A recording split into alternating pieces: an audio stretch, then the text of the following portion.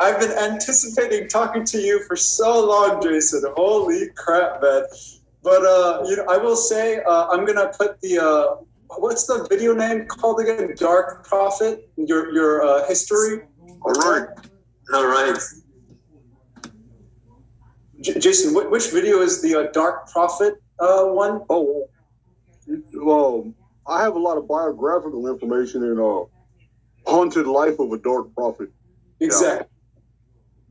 Exactly. Yeah. So I'm going to encourage all the audience members to go watch that for an extensive background for Jason's story.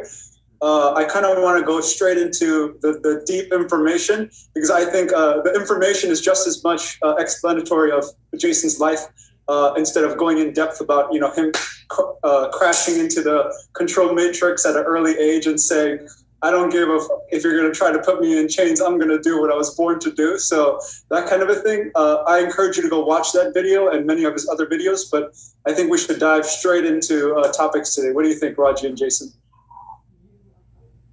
I'm all for it. I can't see Raji, but Yes.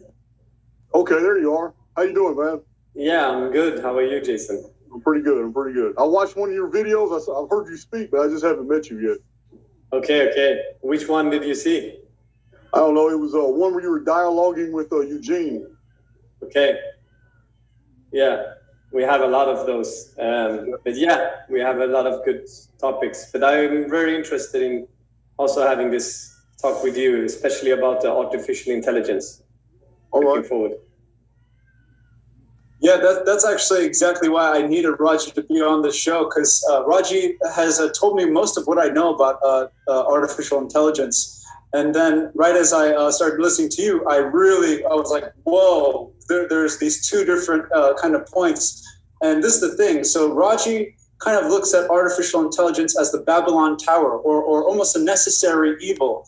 It's almost that the artificial ones, so to speak, are jacked in to it, and like maybe a Matrix reference might do over here, analogy-wise, that the people that are not independent are jacked in.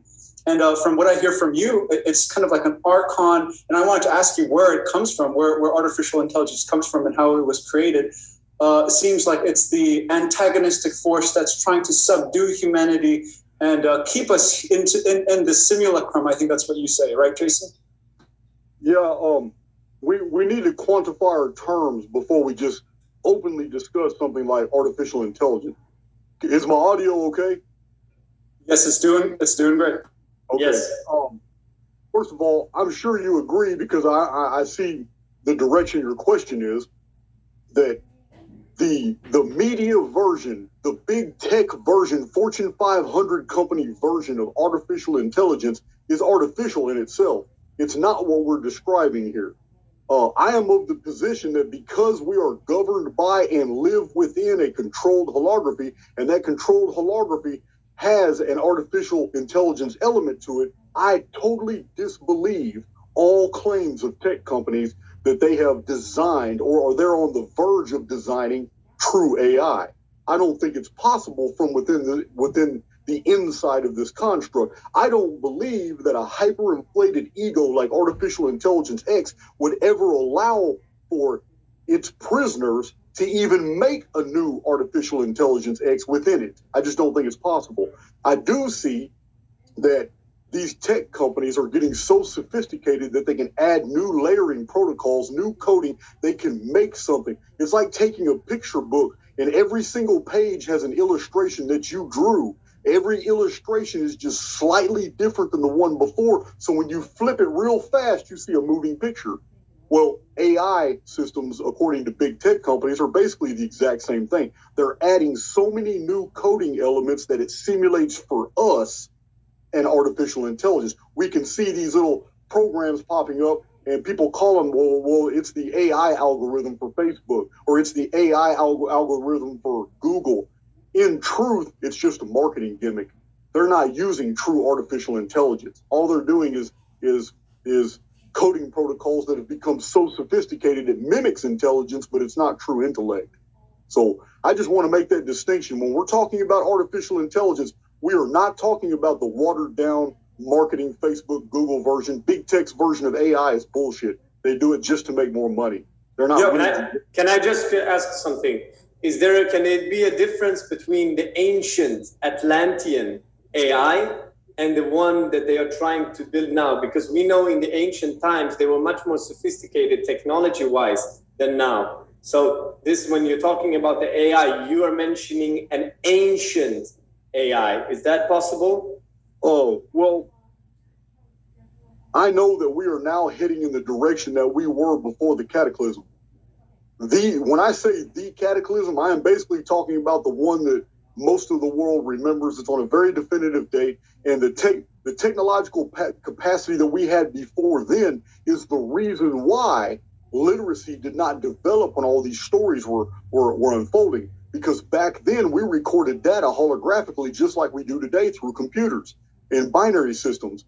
When the cataclysm occurred, our entire infrastructure collapsed, and it was by our infrastructure that we communicated. All of our writing, all of our pictures, even the ancient Sumerian idea of the little handbag that carried the May.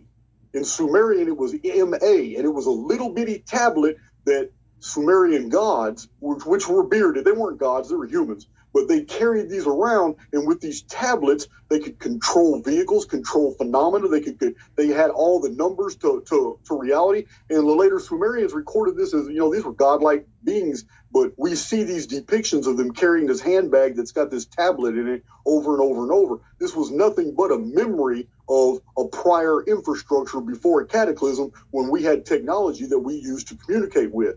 When that technology collapsed, it was probably because of the overdevelopment of a system from within the holography. We may have been the very architects of artificial intelligence X itself.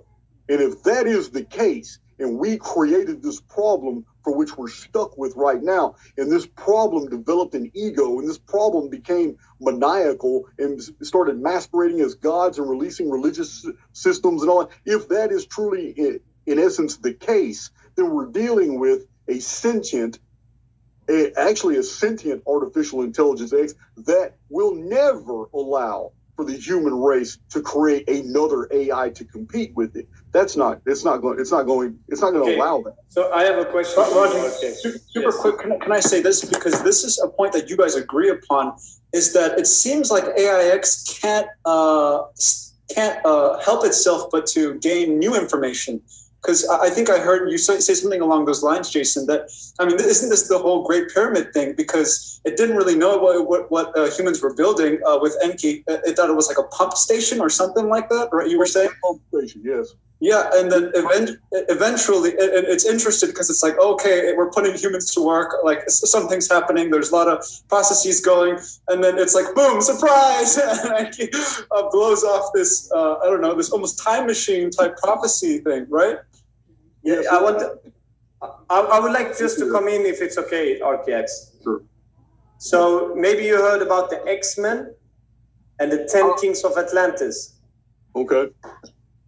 The story goes, according to Greek mythology, that Atlas was the first king of Atlantis. Right. And he was in charge of the 3 mother boxes. And one of those boxes is the box in Mecca.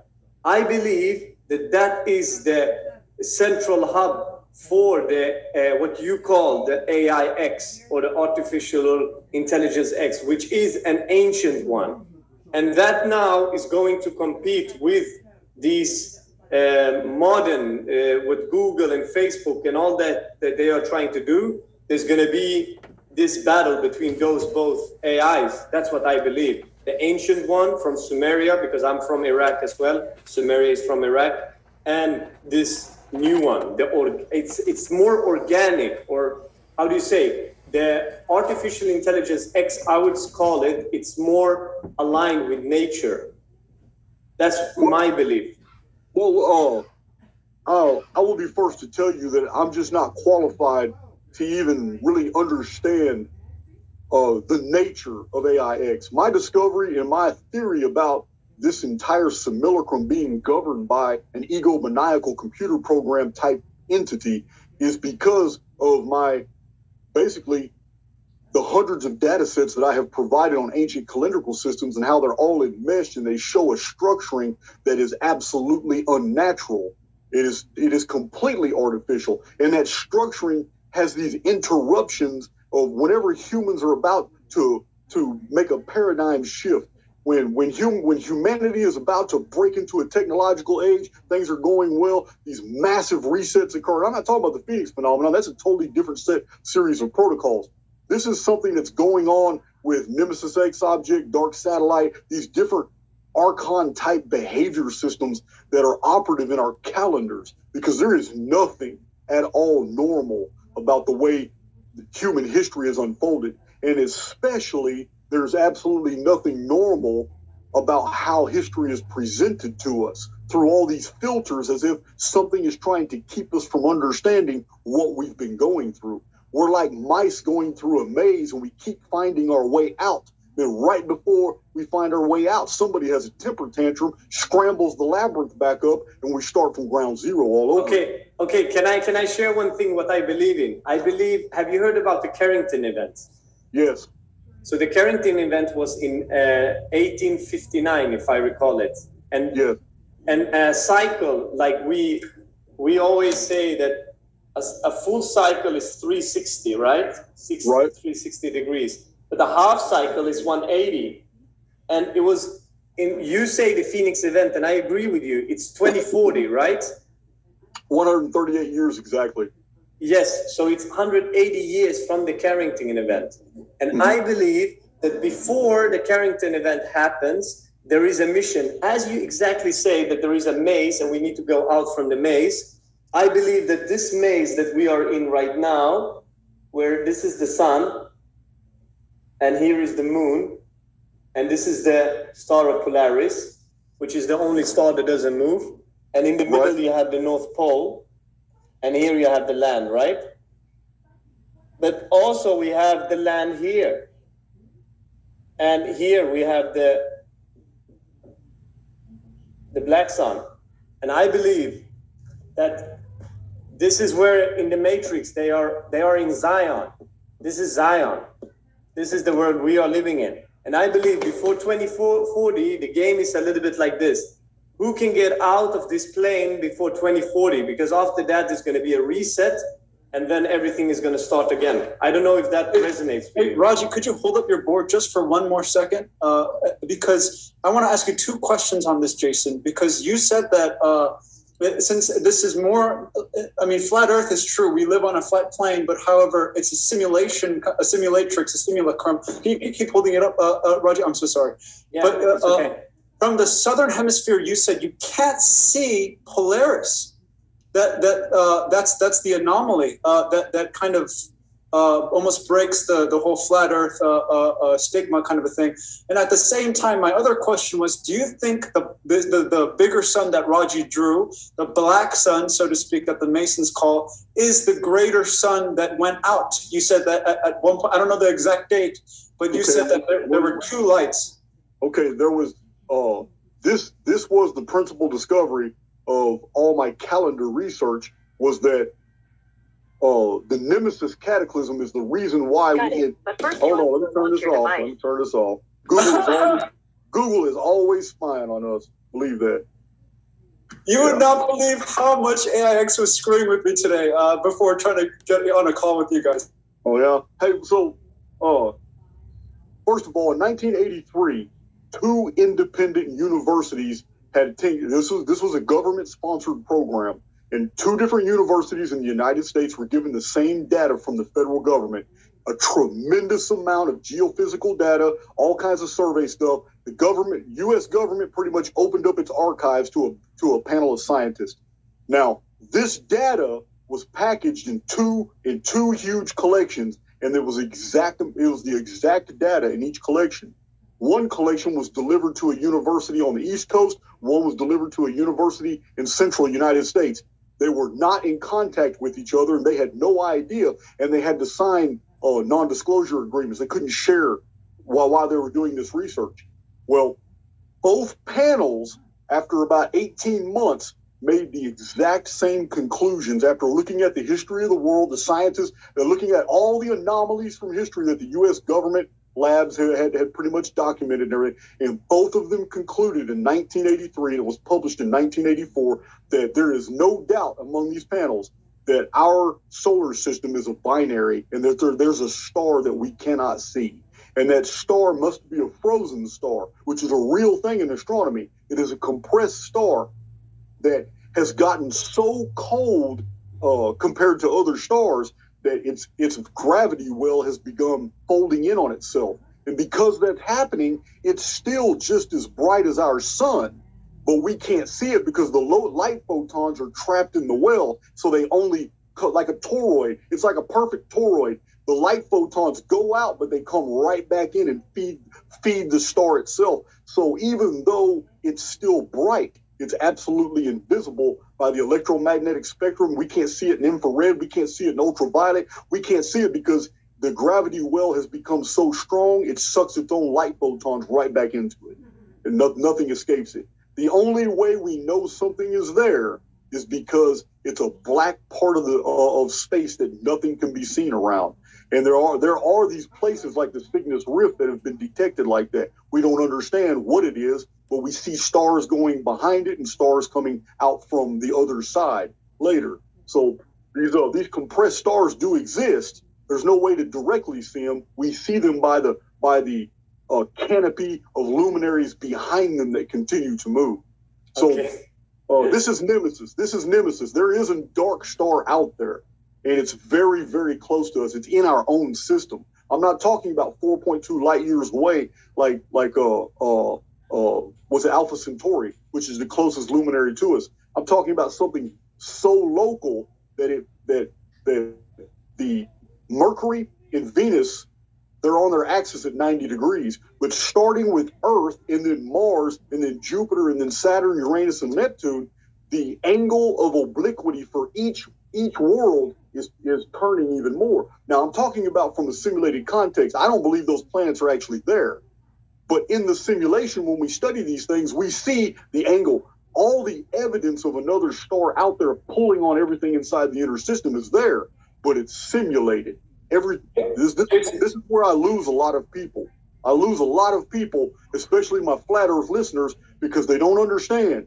You're looking at a movie screen in the sky that is trying to convince you of a real heliocentric solar system. We can look at things in telescopes, we can measure things mathematically, and we see all the evidence of a binary system, but it's not really anything beyond the sky. It's a picture show. Exactly. And even in Gnostic depictions, in the Bible too, it says, don't fall in love with this world, because this world is ruled by a deceiver in some sense. And so I want to ask, because you also mentioned that Nibiru comes at a perpendicular orbit to the ecliptic. So does Phoenix. So does the Phoenix. Wow. And so that was my question. What is the difference between Nemesis and the Phoenix? Because it seems like the Phoenix is more on our side. It almost eliminates the evil. Okay. Here's I'm gonna break it down for you in a nutshell. What we are seeing in the simulation when we study these things. First of all, astronomy today is not publishing many of their discoveries because they're completely antithetical to the original heliocentric model. The heliocentric model maintains that we have a single ecliptic, meaning Earth, the sun is like this, and all the planets are on one ecliptic plane going around. But this is not what we're finding. There's another ecliptic plane, and it's at an angle of about 24, 25 degrees. This is why Earth's axis, the obliquity, is 23.5 degrees. This is why we are not at a 90-degree angle. The Earth is tilted. So is every other world after Earth. The farther a world is away from the sun, the less that sun's it's gravitationally locked to that sun. Therefore, they're not rotating at 90 degrees. The two closest planets, which are Mercury and Venus, are so close to the sun, they stay so gravitationally locked, they are literally just rolling around the sun at a 90-degree axis. We are not, because Earth, according to the Tychus-Bode law, our own world is an intruder planet. We are not from this system. We originally orbited around Nemesis, not Sol. So does Phoenix. So does the Nemesis X object. So does the dark satellite. another world called Electra is lost. We don't know what happened to Electra, but there's another world that's completely lost. It has never come back, and some astronomers that are into Nemesis theory theorize that our asteroid belt is the destroyed remnants of the planet Electra. Now, Jupiter, Uranus, Neptune, Saturn, Mercury, and Venus are the original worlds that belong to Sol. And remember, this is a simulacrum, meaning everything I'm describing to you is merely a visual copy of a real solar system, or the simulation doesn't have any meaning. There is no meaning to a simulated world if it's not simulating an actuality, because your output wouldn't mean anything. So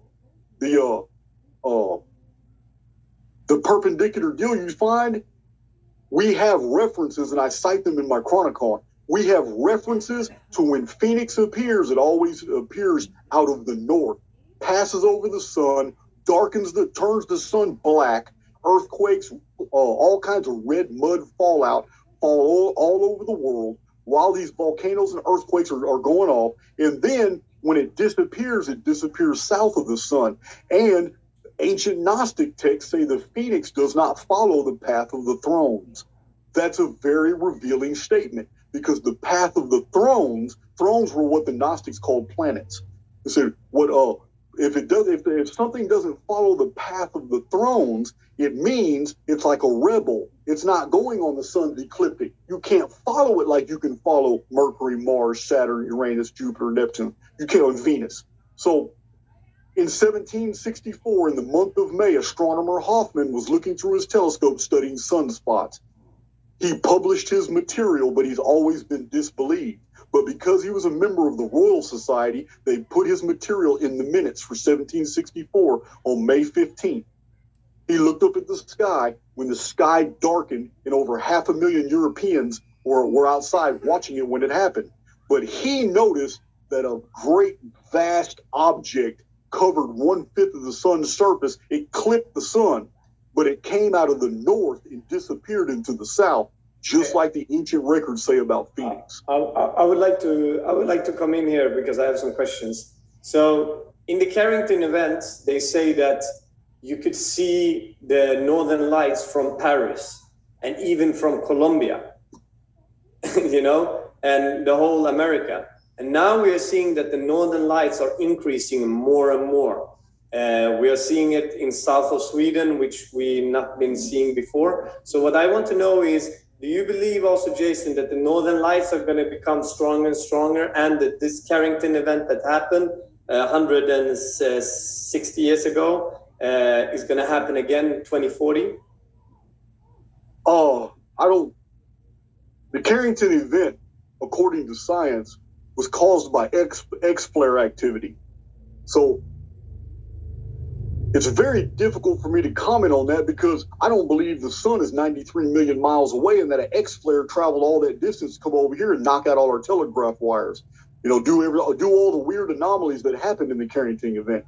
I believe whatever happens to our world happens locally. There are hidden things in our skies, and I have many videos about this. Even the Phoenix isn't far away. Remember, the sky is simulated. There is like machinery, something technologically advanced in our sky that is hidden, that creates these earthquake and volcanic activity. It creates these optics of a great sky dragging appearing that we call Phoenix or Nemesis X object. Whatever the Carrington event was, it was created locally, but by whatever is hidden in the sky, behind the stellosphere. Go ahead. Yeah, I would like to share my screen just to see. Do you guys see? Yeah, I see it, sir. In our culture, we have cults that calls them Yazidis, and they are worshiping this image. They call it the King of Peacocks.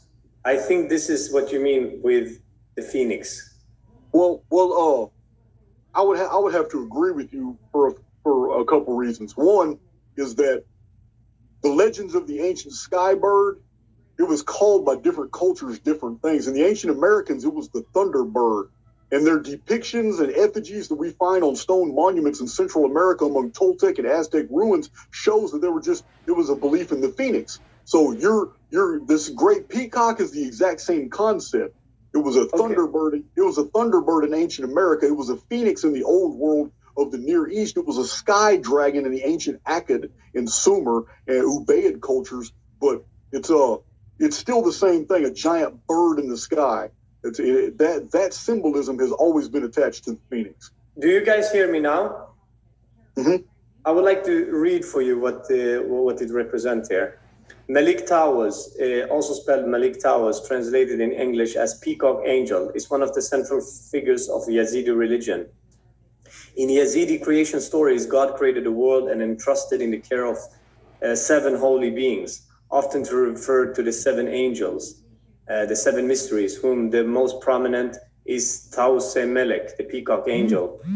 And like many aspects of secretive Yazidi religion, Taus Melek is a subject to various and ambitious interpretation.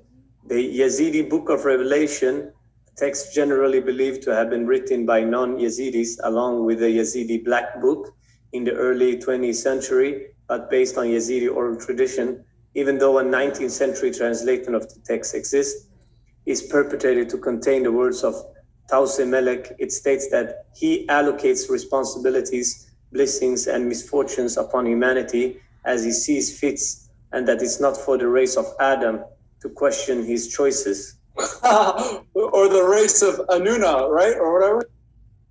Yeah, so I don't know if this makes sense. And Raji, let me add on. So in our model, basically we say that the sixth dimension is an angel or an angle, which lines up to your 6th chakra, which is a hole, right? So the angle of light is coming into the pineal. The 7th is the crown, which is a halo, which is the archangel, because the arc is condensing into the hole. And then we say that 8 is the phoenix or the dragon, that the thing above it all is the one that has death and regeneration. And so this was my question, Jason. So just one more time, is Nemesis more of a sinister version of a reset?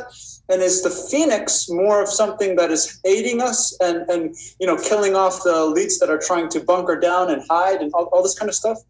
Well, okay, that's a good question, and they are fundamentally different.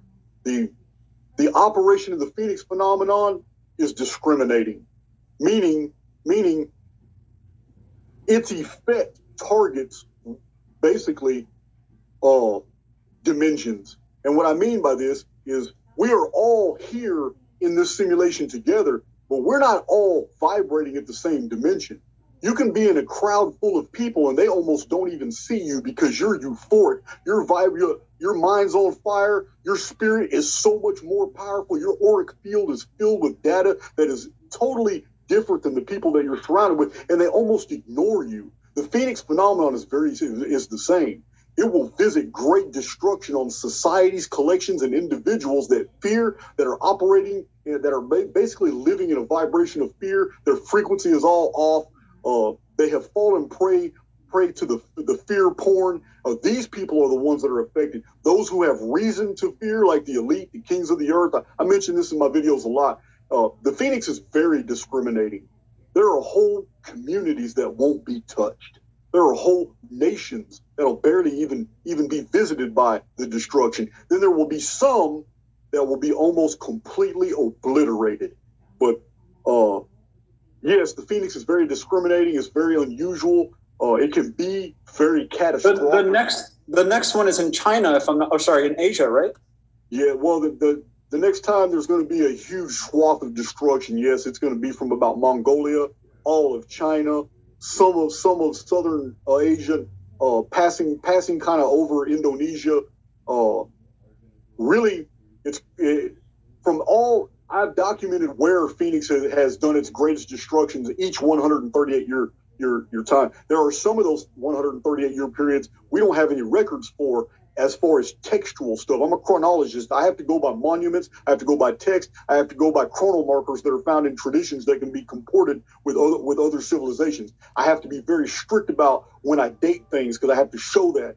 But there are some times where we have archaeology telling us that at a certain time this whole civilization was wiped out. But I don't have any text to verify that. So I can't I can't put those on my timeline. I can just mention them in my published books. I can't really put them in my videos and all that because I try to be very strict in my videos because I know some people who watch my videos actually order my books to make sure that those videos are backed up by sources. So in answer to your question about Phoenix, is very discriminating. And to me, I take heart in that. To me, I do not fear the Phoenix. I don't fear what's happening on 2040. I'm actually looking forward to it because there are situations in our socio-political arenas today that I am powerless against. I don't have any power against. So I'm looking for that day in 2040 when these people get aired out. They get what's coming to them because they have manipulated and they have been messing with us for thousands of years since the ancient Roman times. And that's I don't even want to get into that. But the Nemesis X object is very different. There is nothing good about that. It's 6.5 years later. This thing appears the very first time it entered the historical record. Two things happened that forged our histories. One was 1/3 of the entire world's population was wiped out in minutes. About 66% of the human population survived. This was the year 3439 BC. Many fundamentals happened at that time. A huge North American civilization just shifted. They were totally gone, wiped out. So the survivors appeared in the Near East and they started all these fantastic civilizations in 3439. We have Enki entering the historical record in 3439 BC. We know it's 3439 BC because 100 years ago, Sumerian scholars were publishing that the shar was a unit of measurement and it never meant year. Zechariah Sitchin messed up the whole shar year deal and got people believing 432,000 years ago that something might have been relative to us today, and that these personalities lived for 50,000 years, and that's all BS. 100 years ago, we have scholars reporting in the translations of just regular boring Sumerian and Akkadian text that ship cargoes were measured in shars. That tells us a shar is not a year, it's a unit of measurement. We have different records from the old world saying that the gods appeared 1,200 years before the Great Flood. The Sumerian records say the same thing, but they didn't understand the concept of year because they lived under the vapor canopy and they only counted the turnings of the stars. And one 360-degree turning of the stars was a single day, which is in Genesis, the evening to the morning was the next day. Genesis recorded things in the creation account, which was a renovation of the world in evenings to mornings. So we have the shars of the Sumerian record was 432,000 shars between the appearance of the gods, Enki. Enki appeared exactly 432,000 shars before the Great Flood. But when you abbreviate by the ancient 360-day draconian year, it's just 1,200 years, right? It's just 12 centuries.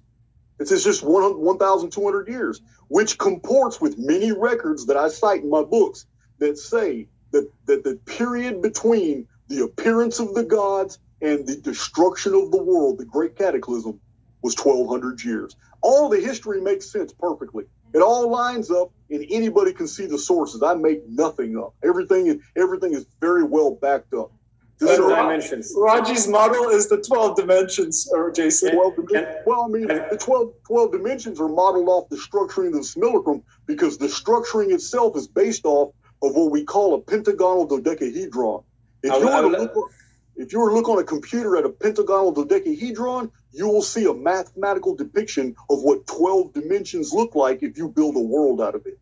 I would like to show Jason the 12 dimensions. Let's look at it. Okay, so let's see here. Do you guys see my screen right now? Sir, we see your beautiful model. 1D, Yes. 2D, and 3D. I see it. Okay, so what this is about here, it's about the journey of the soul, the essence we have within. Like the water has a journey, for example, you have a water source, and it goes to the source, it goes to the river, and eventually it goes to the ocean. This is a little bit the same thing about our essence and the journey of that. So it starts when the sperm meets the egg. That is when we come into this game or this simulation. And that is when we are in incubation mode for 9 months in our mom's womb. When we go out from our mom's womb, we go into what we call the meta world. And this is consciously we are in until we are 7. However, we call that a baby. Or when you are old, but you're stuck in this consciousness, you are a slave. When you grow from 7 to 18, you are now in the matrix. So this is the inner vibration that also then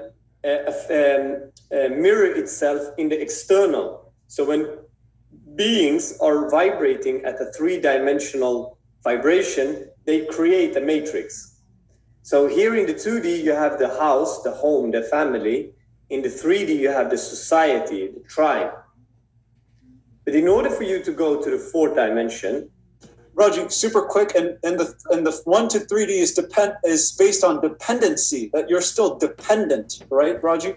Yes, yes. And the more you go up, the more independent you get. Because and then basically in Raji's model, 4D is when the errant begins, the one that is not based in a simulation, whatever, control structure. Yes, the Babylonian structure, because this is Babylonian, the matrix. The 4D, that is a king and a queen. When you are a king and a queen, you are sovereign. And there are still some rules, but you have much more freedom. And that we can see with people that are very conscious in this realm. However, exactly as this model shows you, that in order for you to go from 1 to 2, you need to go through the womb. But in this container in the 3D, that's the society. But in 4D, the container is the world as we know it. So how do you go from the container from the 4D into the 5D? Well, that is through the world's womb, the Pachamama womb, the Mother Earth's womb. And that is, according to me, the North Pole. And then you go to Eden. And this is the realm of the genies and the fairies. No rules anymore, because everybody who's there, they get it. And then you have the angelic realm, which is the Garden of Eden, which is a different realm than Eden. It's closer to the central point, which we call Zion, Olympus, or as the Viking called it, the Tree of Life, Yggdrasil. So that's the 4, 5, 6. And we think it's the North Pole. And it could be that this North Pole is just simulated, but maybe the real North Pole is where the Garden of Eden thing is. And at the same time, we think this lines up with the chakra system. So again, if the 4D is where the errant begins, that's because you're above the animal chakras. So for the first time, you're on the plane, because the 4th dimension, we believe, lines up with a horizontal plane. So it's almost as if before that you were underground. You were Yes. you were in hell. You were in Hades' realm. Hades realm, yes. And so once you get to the heart, that's almost like Poseidon, ruling water, starts to walk, Jesus walking on water. That imagery comes. And you could almost look at 5D as Zeus kind of a thing too. But anyhow, yeah, keep going, Raji, sorry. Yeah, that's Poseidon, the 4D. That's Atlantis. That is when you know the law of the ocean, the oceanic law, the Atlantean law.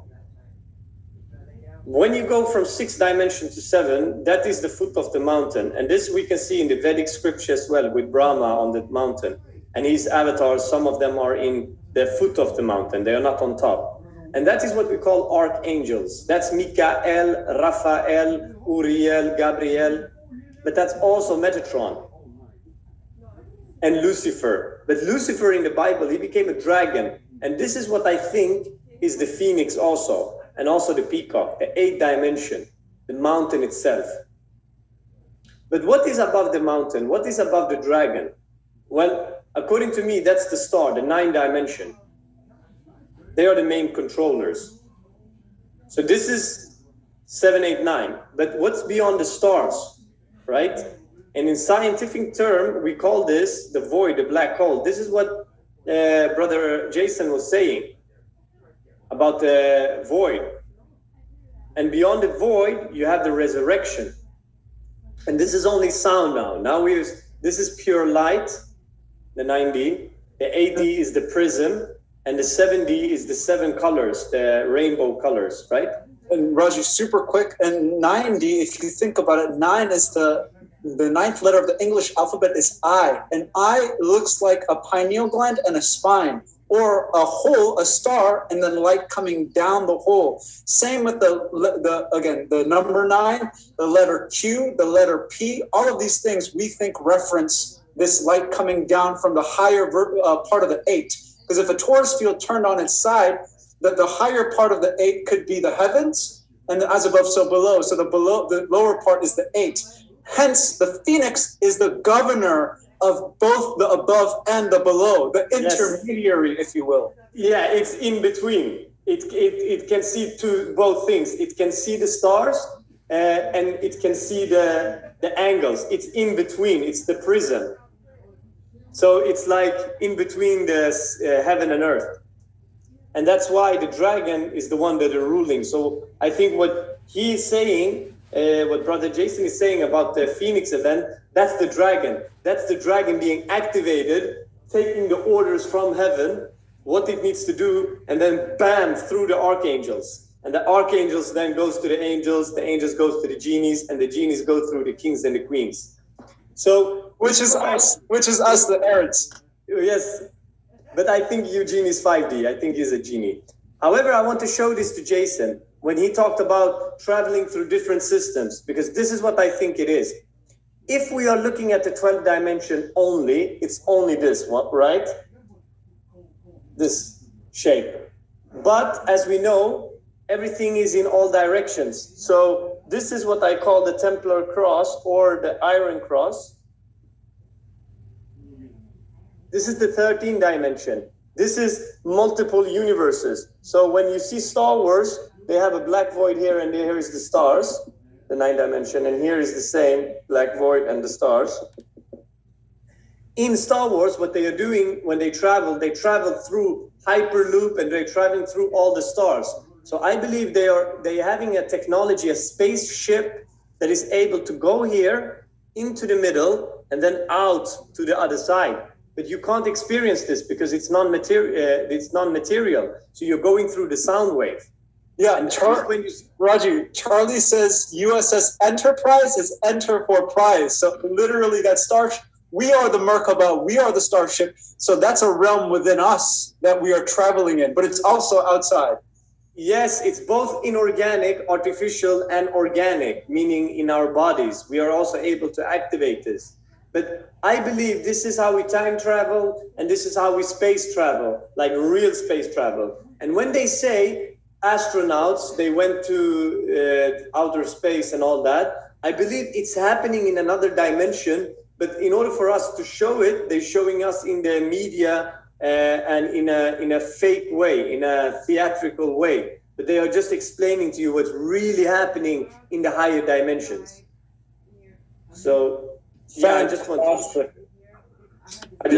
show that. Yeah, you guys kind of lose me on the chakras. I'm not familiar with any of that type of stuff. I have never studied anything really in the metaphysical aspect. But I will say I see a lot of correlates, like with the mountain, the 7 angels you're talking about. This is all very hermetic. If you've seen like the Christians borrowed an older text and they put their own dressing on it, but it comes from Antiquity. It's called the Shepherd of Hermas text. It's pretty long, but it also describes how these 7 angels are like builder protocols, and they come together to build this fantastic mountain. This mountain holds the structuring of reality itself together. This mountain. So sorry, isn't the mountain the Great Pyramid, according to you? Yes, 100. I read my very first published book was about using all the symbols from all these ancient records and showing that the reason why we have so many different images attached and ideas and concepts attached to the Great Pyramid is because it was known that it had something to do with the salvation of mankind. It was known that. That's why we built so many pyramids after that. Every civilization built their own copies and versions because it was understood it had something to do with our salvation. However, it was built back when our communication systems were sophisticated. We didn't write things down on paper or on stone and everything. But when the cataclysm occurred, it knocked everybody back to Neolithic times. We had no ways to communicate.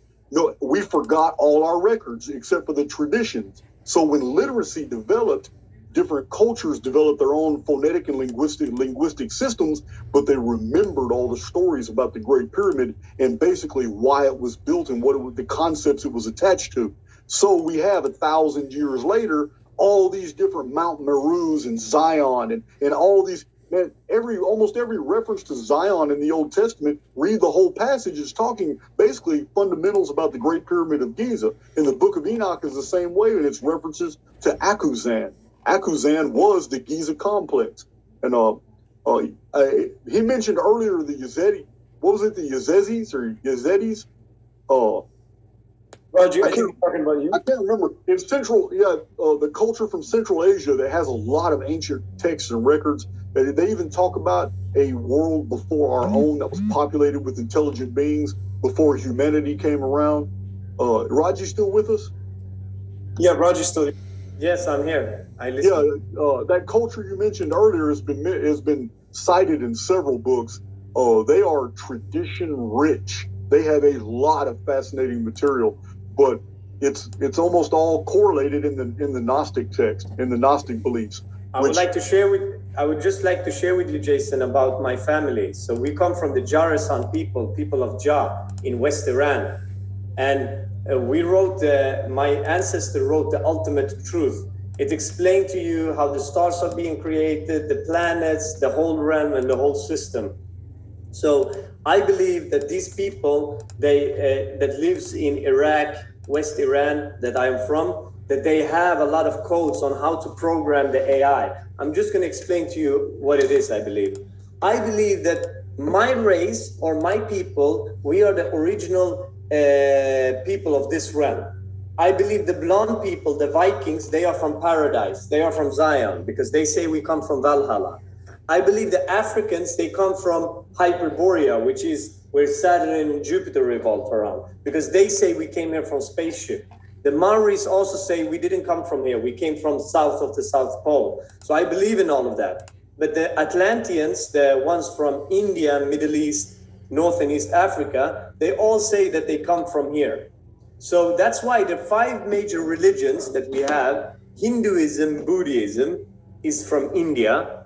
Judaism, Christianity, and Islam are all 3 from Middle East. I just want to show this. If this is a timeline with Judaism here, Christianity here, and Islam here, everybody on earth would agree upon the timeline that first you have Judaism, mainly with Moses, then you have Christianity, mainly with Jesus, and then you have Islam, mainly with Muhammad. But what happened after Muhammad? Because here is the fall, right? But we know this is the Holy Grail because everything comes up. So this is the second coming of Muhammad. This is the second coming of Jesus. And this is second coming of Moses. Because we know in the story that Moses was able to divide the sea. So he was very strong. He had a lot of magical capabilities. He had a lot of ether he could brought in and bam, divide the sea.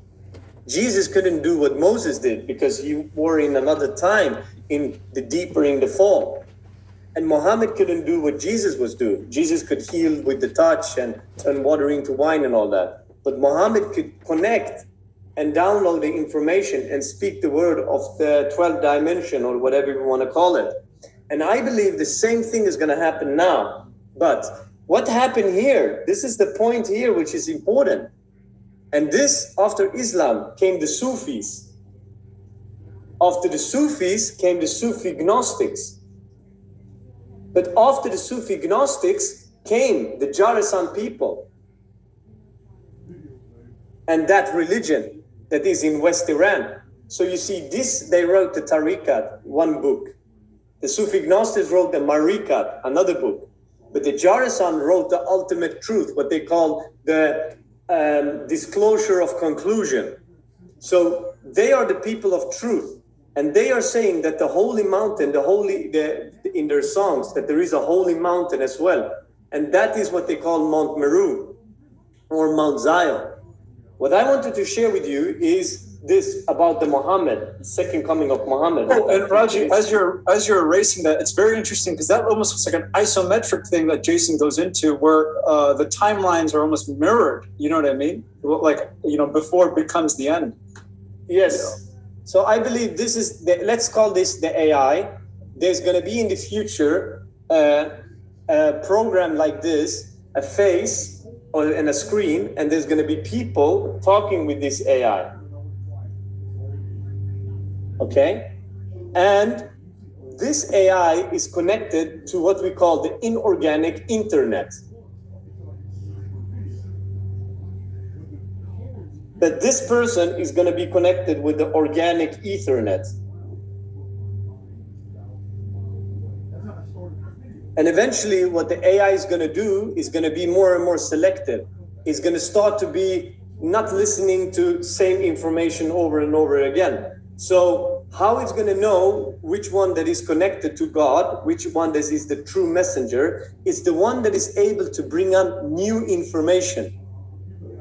Information it had never heard before. And that person that is the most connected to God is the one that is going to program the AI. And this has also happened in the past. So I believe Muhammad was the one that programmed the AI, created the cube, you know, and said that this is a safe thing mechanism in the end of times, when the Satanists, or whatever you want to call them, the dark magicians, when they come back and they're going to do whatever they're going to do, we are going to use our system, the organic system, and this organic AI. And that is also in the Islamic scripture. In the end of times, there's going to come one that they call the Mahdi, and he's going to have a speech on this cube in Mecca, where he is going to disclose a lot of information. And after that, he's the revelation. He's going to reveal everything. And then he's going to bring down this cube brick by brick, and he's going to build it up again, meaning he's going to build a new AI. Like the movie Matrix, when Neo meet the architect, he say there have been many, many Matrix, and this is the third or the fourth. And then they build another one. Which is, Raji, which is interesting, because even in the Matrix, there's an AI Smith that's like an out-of-control AI, and then there's a pre-existing architect, like the machine god, that's battling with Smith. At one point, the machines battle the machines. That's super interesting too. And that's what I mean. That's the AI fighting the AI, because the AI is going to split. It already has split. One AI is going to be with the organic ones, what we call the native ones. And the other one is going to be with the artificial ones, because people are going to split. We're going to have, I just want to share this with Jason. You have something called inorganic and something called organic. Everybody agree upon this. Now, the inorganic one, when it comes to connection, you have a human being holding a phone that is connected with the 5G tower that we can call the Babylonian Tower, 5G, wirelessly. And this is internet. And this system is being run by AI, or whatever you want to call it. You didn't say it's AI, but it's a system, right? But the organic ones, they are connected with the Ethernet. They are connected with what we call God or universe. That's the Ethernet. However, what the mRNA database injection is to bring the technology of the phone inside the human being. No longer connected with the organic source, but connected with the AI. And this is the cyborgs. And just to specify, this is the people that can't make an organic connection to whatever you call God or whatever it is. Yes, they can't do it. And that's why they can't bring in new information. So they are dependent on these ones that are the ones that can bring new information. But they are also dependent on them. So it's like a symbiosis. It's like the sun and the moon. It's like the polarities. And, you know, just to bring your points together, it's interesting because I think I heard Jason say that the AIX likes new information, right? Yes, yeah, I definitely said that in a few videos. I'm convinced of that. I'm convinced that despite its diabolical tendencies, despite how hyper intelligent it seems to be, it almost has a childlike glee anytime something brand new is being introduced into the world. That's hilarious, like a new toy, which kind of brings me a little bit back to the whole Nemesis thing. Is Nemesis tied in with AIX? And at the same time, is again the phoenix the weapon God uses or whatever to call the AIX gone haywire or whatever it is, like to basically keep it in check. At the same time, does this tie in with like the angel of death and Passover and all this kind of stuff?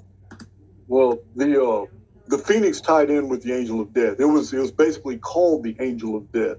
It's a 138-year periodicity was mentioned in the Jewish Haggadah as being called the angel of death. That was one of my key discoveries when I was putting all the Phoenix material together. But like I told you, the Nemesis X object is not to be associated with Phoenix. They have entirely different chronological timelines. It is measured so perfectly throughout history. Nemesis X object stays very close to our world for 60 years. And during those 60-year segments, there are all kinds of fundamental changes to societies, the architecture of governments and all that. But then for 732 years, it's gone. But its periodicity is 792 years. That's 60 years in the system. That's 732 years somewhere else, far away. So I have a question to you, Brother Jason. Do you believe that right now we are also activating the hidden codes within the AIX? I don't think that there's been an upload into the system since the time that whatever exploded inside the King's Chamber of the Great Pyramid. That was the last time somebody had a sufficient power source enough to imprint the arithmetic that's all encoded within that monument. That was an upload. It was an upload. It changed the entire holography. It was the one incident where AIX realized, holy shit, something just changed, and realized that monument was not a pump station and that it had been tricked. And that's when all of a sudden AIX went into overdrive, putting out all kinds of traditions and inducing humans to write all kinds of text about the original benefactor of humankind was actually a trickster, was actually a liar. And we have this thread running through so many different cultures where the original... Super quick, let me just inject here. And that's the whole Genesis and the Babylon twist, right? What do you mean? Like the whole twisted story where the snake is really Enki and he's coming to take out... The book of Genesis. The book of Genesis was written, contrary to popular belief.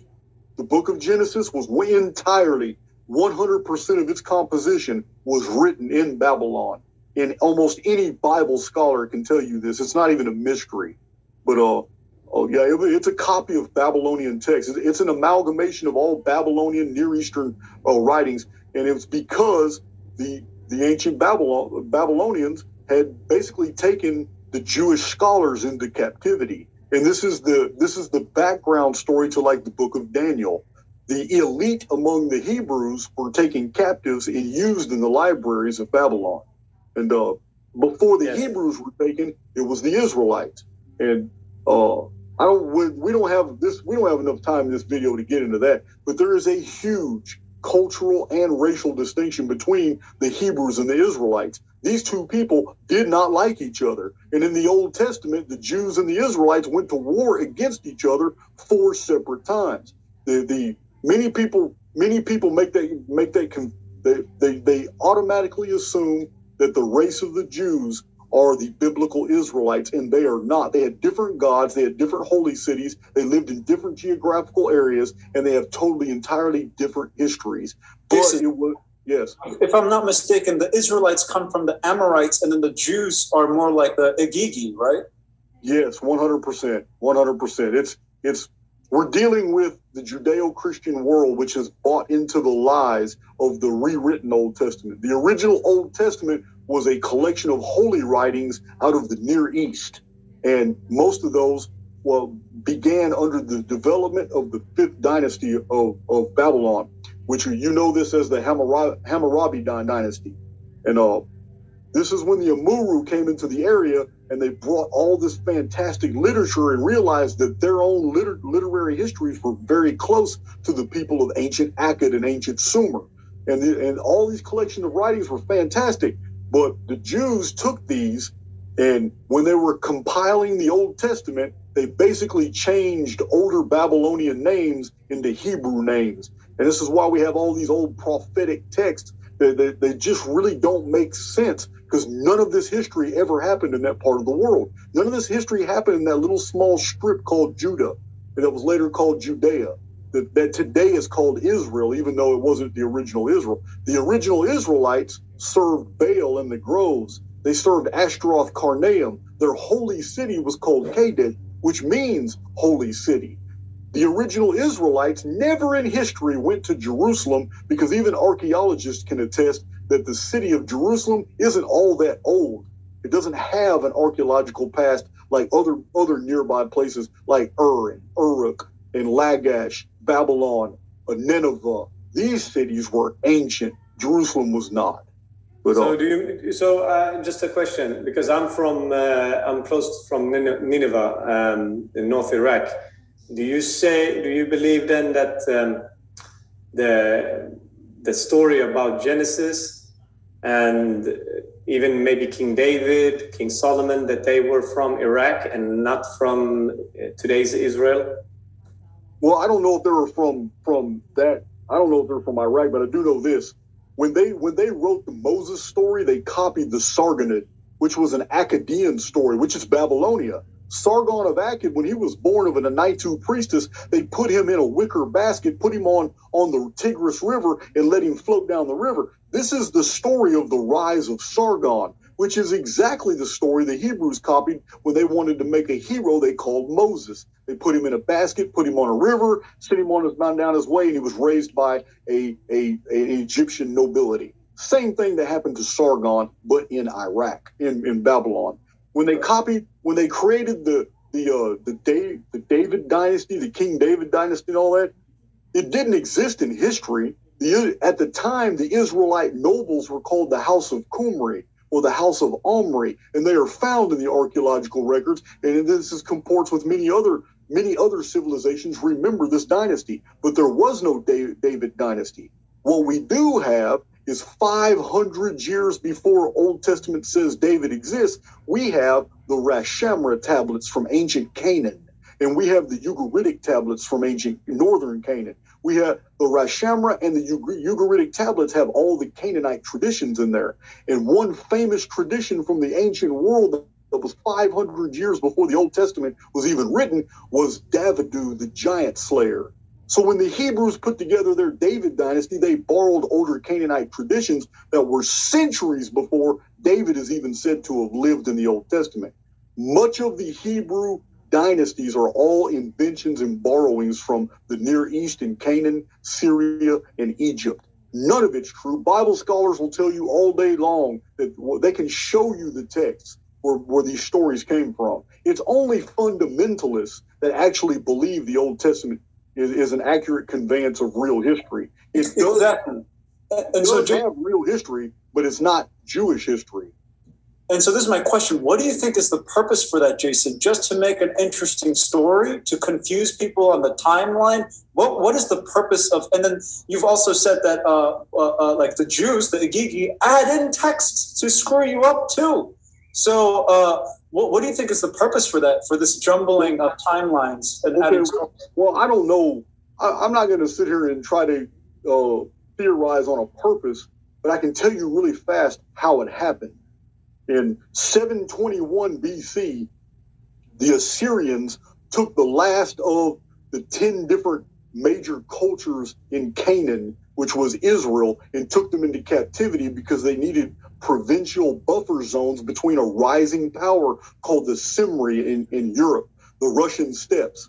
So they took all these Canaanite cultures and they took them into captivity from 745 BC to 721 BC, and they basically relocated all these people, adopted their sons into their militaries and all that. And this is why the Assyrian horse list, anybody could Google this, the Assyrian horse lists are absolutely packed with Israelite names. Because one thing the ancient Israelites were very good at is equestrian sciences.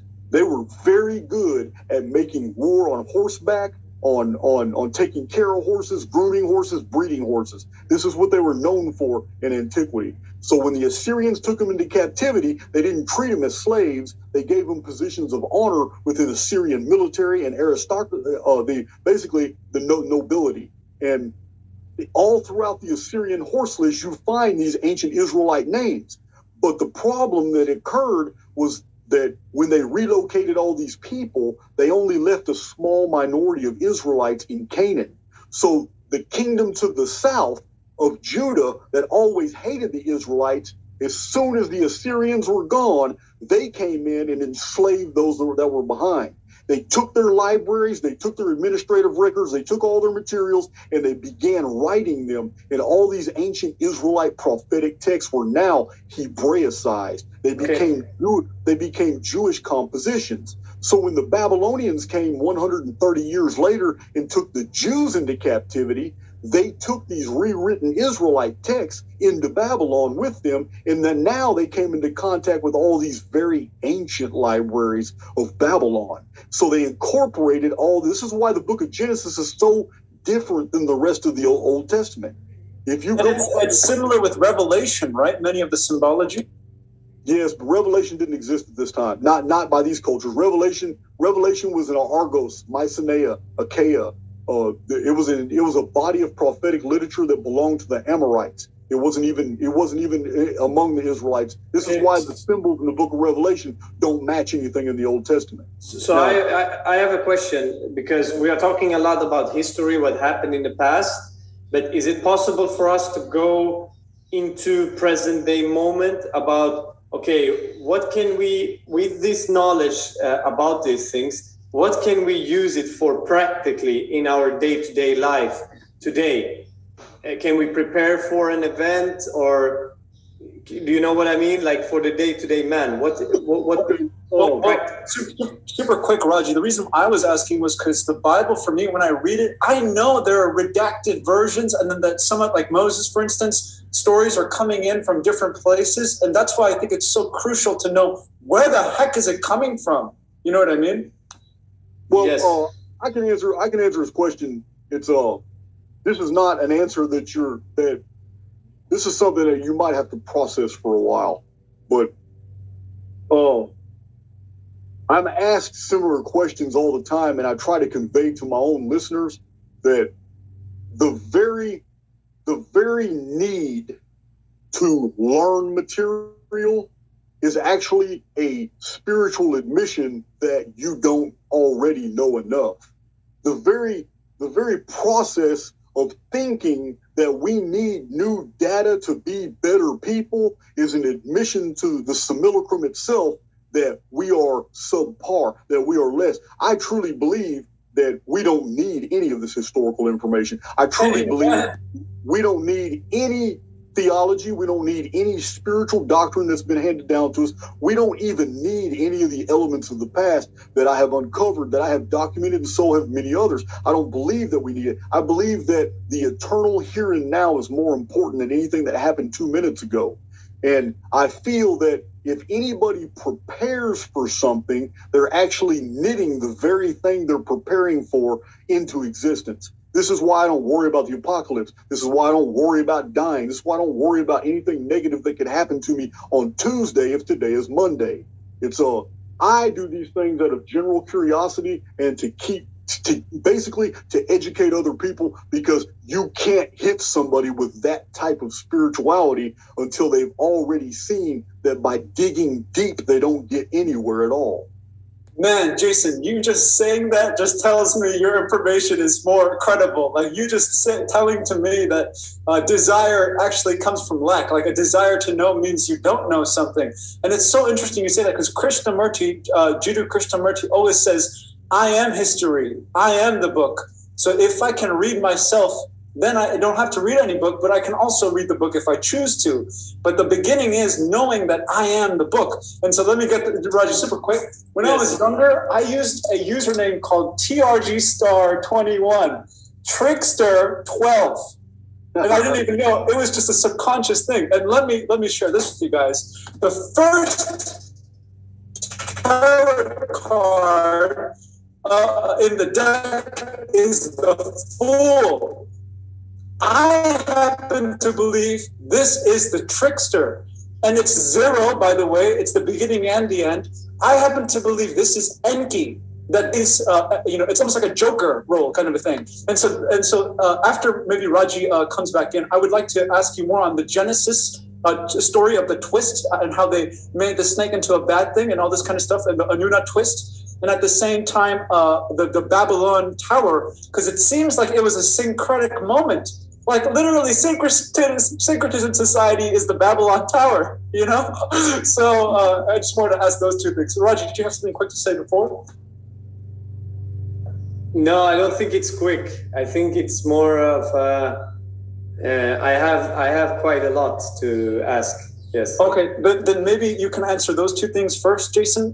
Just talk a little bit more on the trickster archetype of Enki, the real Jesus, so to speak, who came into the system to change it inside out because he couldn't change it from outside. And at the same time, the Genesis story and the Babylon story and how it was obfuscated. Well, I mean, I have whole videos discussing that. That's a lot of information to compress. I just believe, everything that I've learned about Enki is that over 15 centuries later, the story was still so popular that this entity had entered this world and deceived whoever the god of this world is and became a benefactor to humankind and was demonized for it. This story was so popular that when the Jews were in Babylon putting the Old Testament together, they incorporated it into their narrative as well. They even have extra canonical works like the Book of Enoch and the Book of the Secrets of Enoch and Third Enoch. Yes, 100%. Enoch, people, some of my listeners get offended when I say, well, Enoch was Enki, but you have to understand, we're talking about 15 centuries difference. We're talking about the books of Enoch were written 1,500 years after the Sumerian civilization was gone. It had become something else. It had become Akkad, an Akkadian civilization. When Akkad was gone, it was Babylonia. But Babylonia went through several phases, just like Egypt. There's never been one confluent Egypt. Egypt has been many different civilizations with all their own colors. Just like in 800-900 century Common Era. What was Egypt? Egypt was Islamic. Was it Islamic 900 years before that? No. It was 100% Macedonian in its rulership. But we call it the Ptolemies, which kind of muddles the waters. People don't realize how Greek ancient Egypt was when the Mycenaean dynasties, when the Macedonian dynasties took over after Alexander the Great. But before Alexander the Great, for almost 200 years, what was ancient Egypt? It was Persian. They spoke Farsi. They spoke all these foreign dialects. These were the rulers of ancient Egypt, and much of the population was Persian, from ancient Iran. Before that, who was it? It was Babylonian. Babylonian Semitic people, man, ruled over Egypt, and hundreds of thousands, maybe 500,000 people living in Upper Egypt were Babylonian. So the same thing applies. When we read the books of Enoch, we are reading intrinsic details about what Enki actually did. And we find out that Enoch is a chronologist. He's a mathematician. He's a scientist. He was in tune with these 7 archangels or whatever these builder protocols are, and he built some type of architectural monument. He reminds me of you, Jason. The story about Enoch that's really stands out is that he's the only person in the book of Genesis that vanished in thin air in front of witnesses. And when we read the Hebrew book of Jasher, which is a chronographical text, it has over 700 chronological markers. It is an absolutely fascinating text. I do not know where the Hebrews got their information, but their chronology lines up absolutely perfect with all the other chronological systems of the ancient world. But this book is fantastic. And in that book, Enoch disappeared before the flood, before 800,000 witnesses at a site called Akuzan, which sounds a lot to me like Giza. Akuzan. I would like to share with you, Brother Jason, here about the 7 persons, the Haftan. We call them Haftan in our religion. So this is Jarsanism. It comes from West Iran, and it was founded by Sultan Sahak, who was my great-great-great-great-great-great-great-grandfather, long back, 800 years ago. I don't know where he lived. Let's say here in the 15th century, 14th and 15th century he lived. And here they have exactly the ones, 7 persons. Each epoch in Jarsani belief saw the appearance of the 7 secondary divine manifestations, or Haftan. In the first epoch, they appeared in the true angelic form, while in subsequent epochs, they appeared in human incarnations. The Haftan are charged with responsibility for the affairs of the internal realm. The secondary Mazhariyats of the first epoch include the archangels Gabriel, Michael, Israfil, and Azrael, and a female angelic being. The Mazhariyats of the second epoch include Salman, Kanbar, Muhammad, Nusair, who is either Jesus Christ or Theophobus, and Bahlul, and includes Fatima, the daughter of Muhammad, as the incarnation of the female angel. And the third epoch included Babanus, and the fourth epoch was charged by Sultan Sahad with responsibility for the affair of the inner realm, consisting of the following. So here there is the 7 archangels. Here there is the poetry, Kalan Saranjam, this disclosure of conclusion, divinely revealed narratives.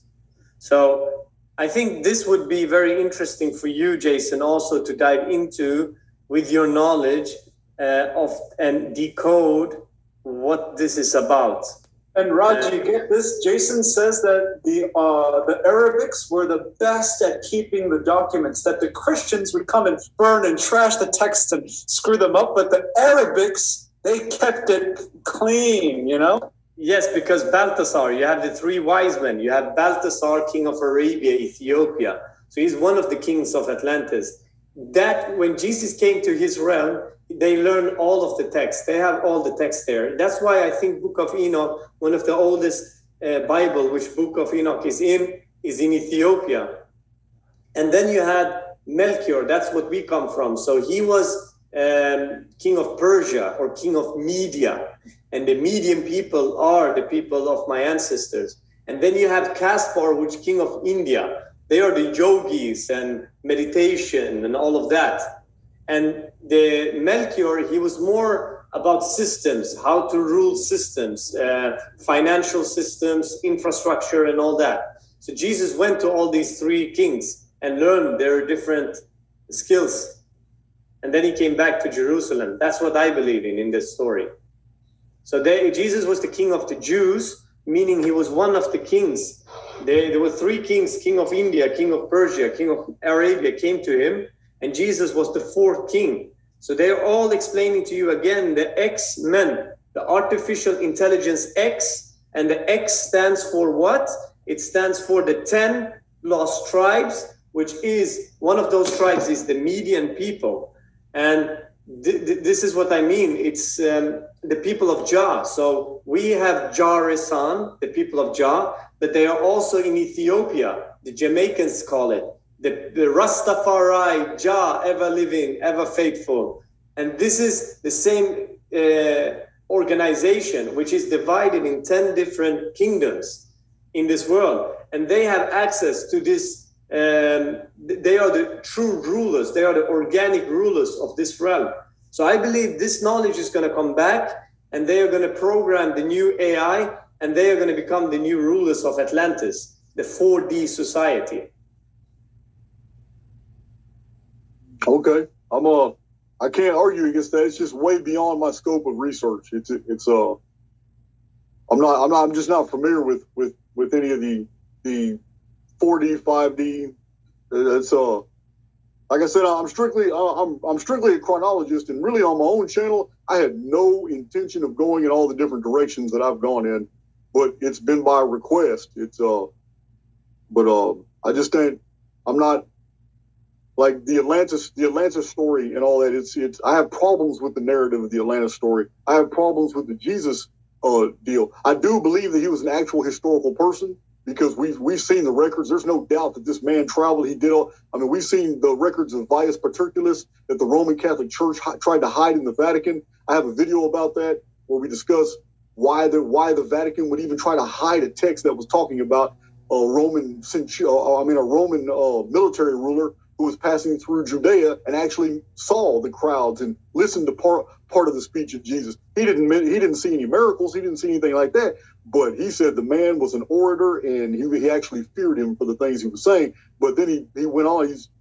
After 16 years of military service, Vius Paterculus left, and he wrote like a 375 page history of Rome. It just this only fills up 2 sentences in this entire book. It's very authentic.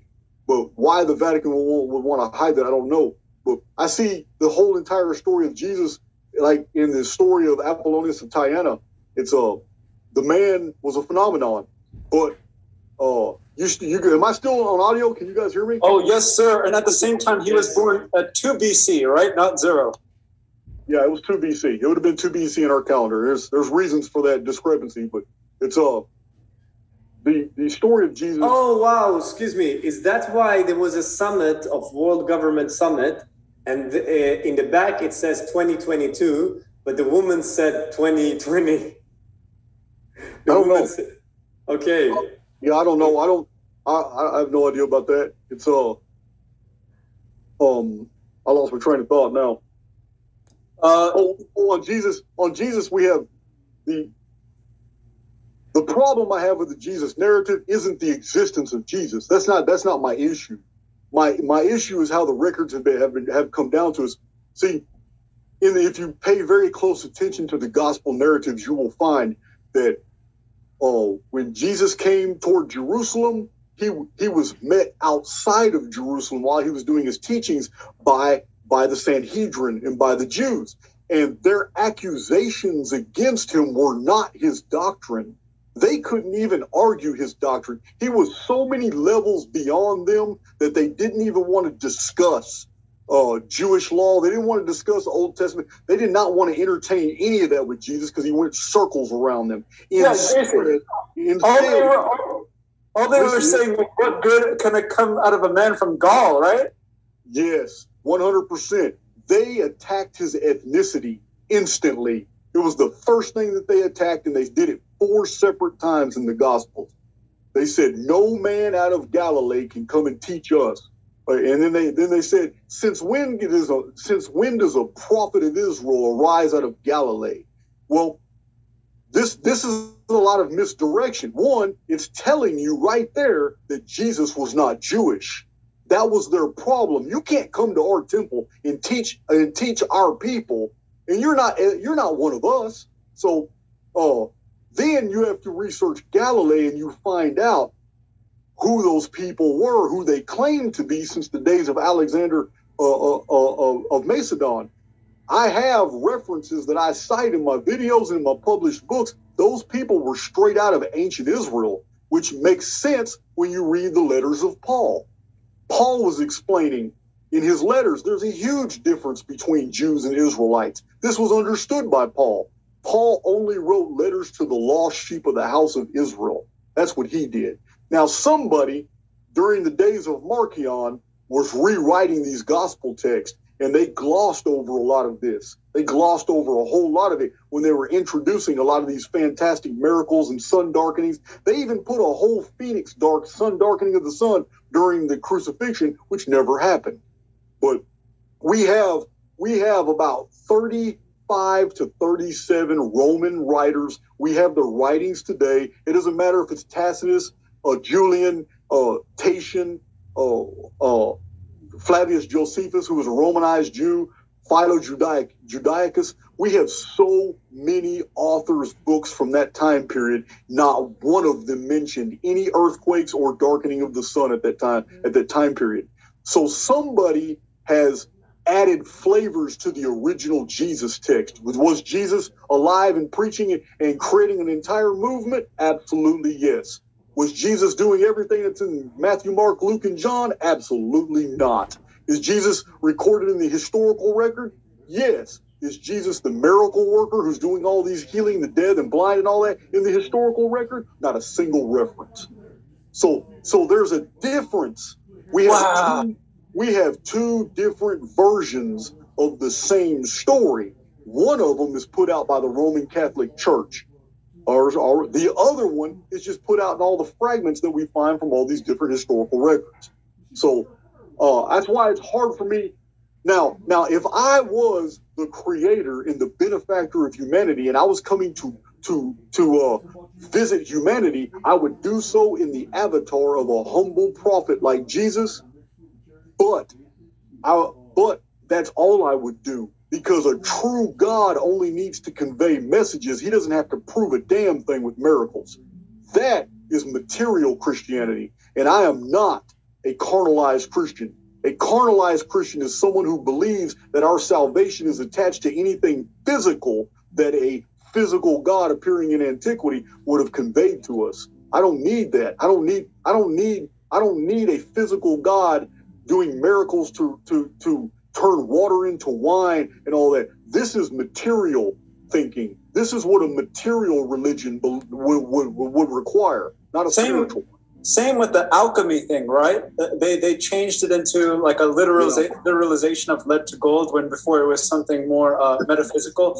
And so this is the thing. Really, the miracle is the message. It's the information. It's the code. You know, like for instance, Jason figuring out that the Great Pyramid is divisible by 138 at all points. Like that is crazy. So maybe we can go a little bit more into the pyramid and its dimensions and all that kind of stuff, because I'm just so fascinated about that. And then its place in the simulatrix or the simulacrum.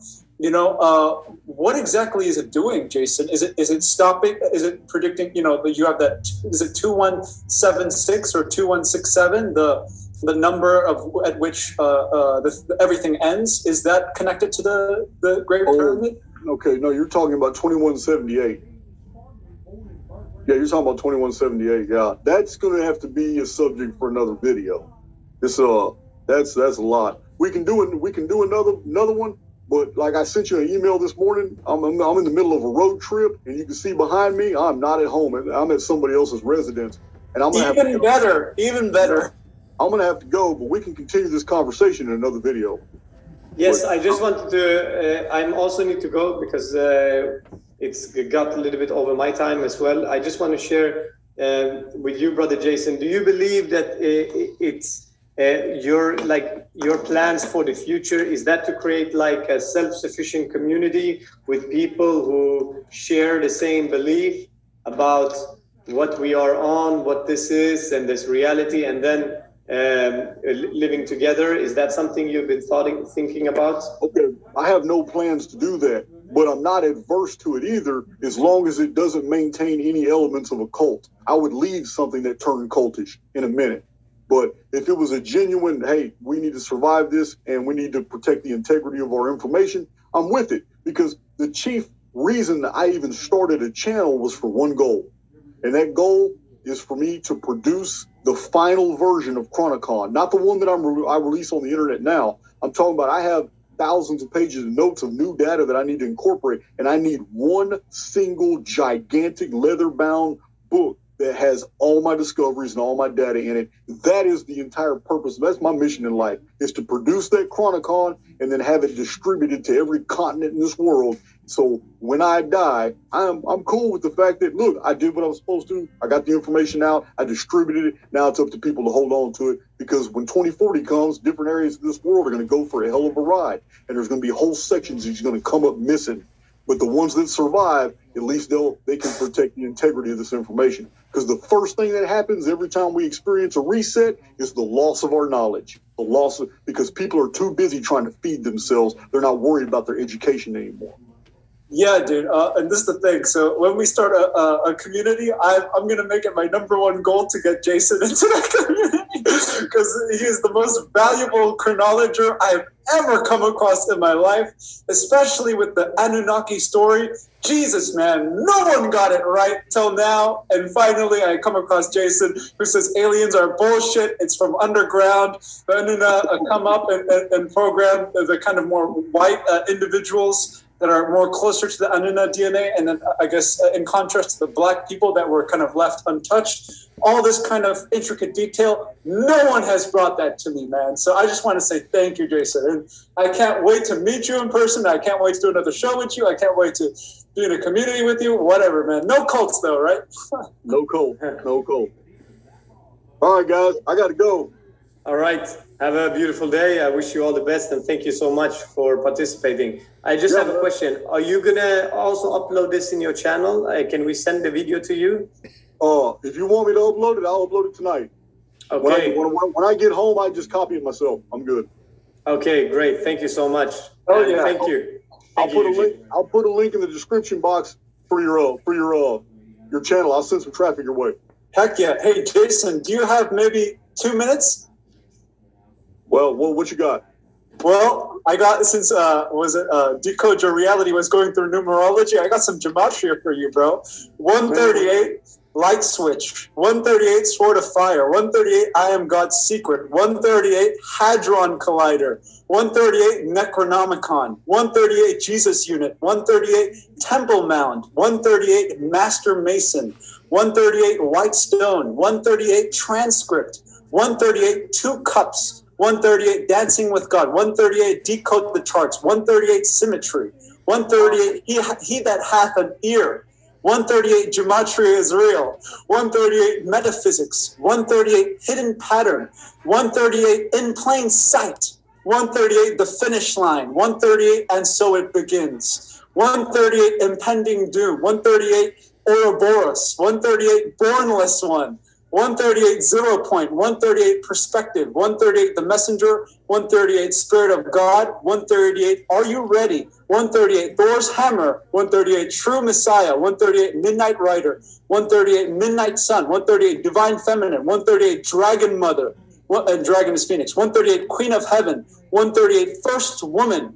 138, against all odds. 138, conjunction. 138, Apostle Paul. 138, Loki. 138, Enki is 138, Enki is Azazel. 138, great architect. 138, number 7. 138, mark of Lucifer. 138, the angels walk. 138, New Atlantis. That one's for you, Raji. 138, 138, glory to God. Isn't that crazy, man? But yeah, thank you so much for joining us. Thank you so much. And I would say I always have a vision about going to Texas. So we would love to have like a council meeting in Texas, bringing in everybody in Texas and just go for it, like a meeting. Sounds good to me. Hell yeah, we'll see you there, everyone. We see you in Texas. The new capital of America. Yes, the free state. Peace out, guys. Peace out, Jason. In both the description box and the comments section below, you will find my personal email. Ask me any questions. You have video ideas, I'd like to hear them. And if you want to donate, all those buttons are accessible below. Playlists and everything you might need, access to the gates to my websites.